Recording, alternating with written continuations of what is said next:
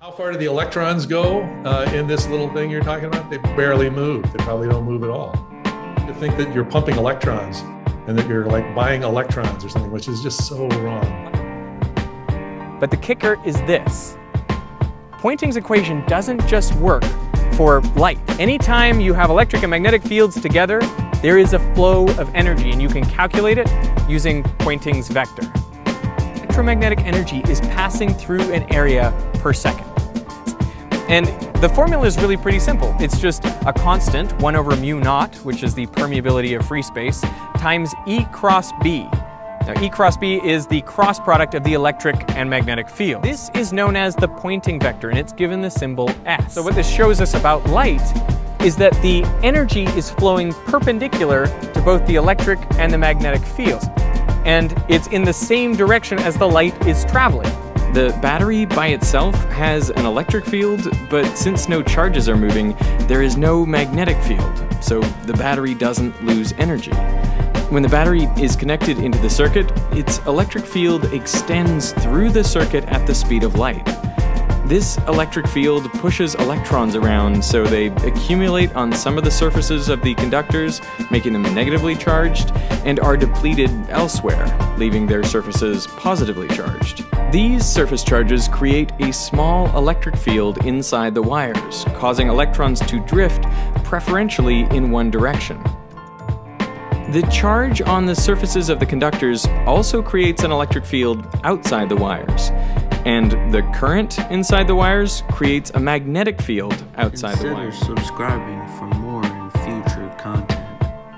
Using the Poynting vector, you find that the energy flux only goes one way, from the battery to the bulb. So the exact same analysis we used for DC still works for AC. And this explains how energy is able to flow from power plants to homes in power lines. Inside the wires, electrons just oscillate back and forth. Their motion is greatly exaggerated here, but they do not carry the energy. Outside the wires, oscillating electric and magnetic fields travel from the power station to your home. You can use the Poynting vector to check that the energy flux is going in one direction. I think to this day, it's quite counterintuitive to think that the energy is flowing through the space around the conductor. And people learned this the hard way when they started laying undersea telegraph cables. The first transatlantic cable was laid in 1858. It only worked for about a month. It never worked properly. There are all kinds of distortions when they tried to send it. Enormous amounts of distortion. And they could work it at a few words per minute.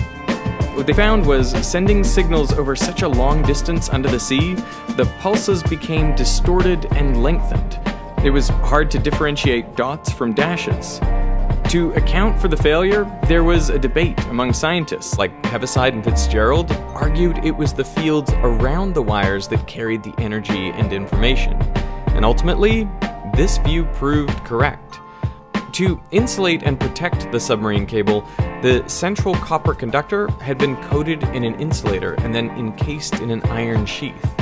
The iron was only meant to strengthen the cable, but as a good conductor, it interfered with the propagation of electromagnetic fields because it increased the capacitance of the line. This is why today most power lines are suspended high up. Even the damp earth acts as a conductor, so you want a large insulating gap of air to separate the wires from the ground.